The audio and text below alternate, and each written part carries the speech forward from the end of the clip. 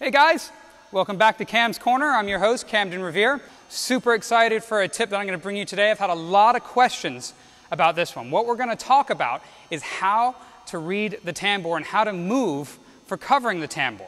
Okay, so we're going to focus specifically on singles today and that ball coming up the main wall, hitting or missing the tambour.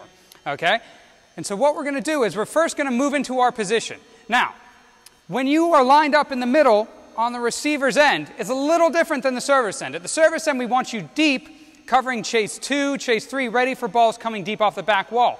On the receiver's end, we actually want you a little bit further up the court because of the tambour. Okay? Remember, when that ball comes up the line and it hits the tambour, it's coming across into the middle. All right?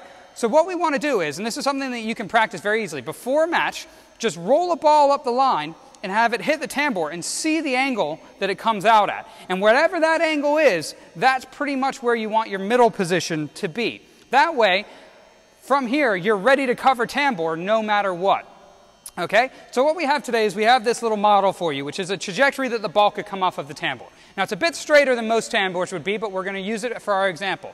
So if I'm lined up in that line, as soon as your opponent makes contact and hits that ball up the line, our first move is to turn sideways and get that racket back. Because we now know that we're hitting a backhand and we have to prepare for that tambour. Okay? Now, we always assume the ball is going to hit the tambour until it misses. And that's because it's our first option. If the ball misses the tambour and goes into the corner, we have time to go get it. But our primary focus at first is covering that tambour. All right, so they hit that ball, we turn sideways, we get that racket back, okay? I'm loaded up on my left leg, which means that I can now step into that ball. So if that ball were to come hit tambour and straighten out more, I'm ready to go. Ideally, I want it to come and have me step straight across back through the line of the ball and hit back through the line of the ball with my swing. But it also allows me to, if that ball goes deep, to now step backwards and take that ball deeper in my stance.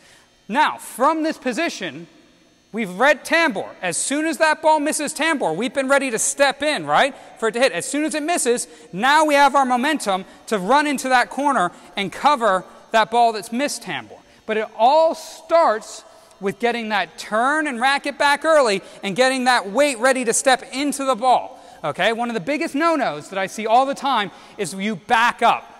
As soon as you back up, you've taken away your forward momentum. You're now leaning backwards. And it's not impossible to go from backwards to forwards, but it's a heck of a lot harder than when you're already loaded up. Okay? So don't back up and let yourself fall away, because then you're going to open up on that shot because your weight's already falling out. And that's when we pull the ball into the net, into the roof, or even worse, out of court. Okay? So to go through it again really quickly, that ball gets hit up the line.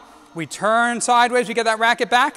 We're ready for that ball to go anywhere off the tambour. We're ready, ready, ready. As soon as it misses tambour, now we're in that corner, ready to get down there and get that ball.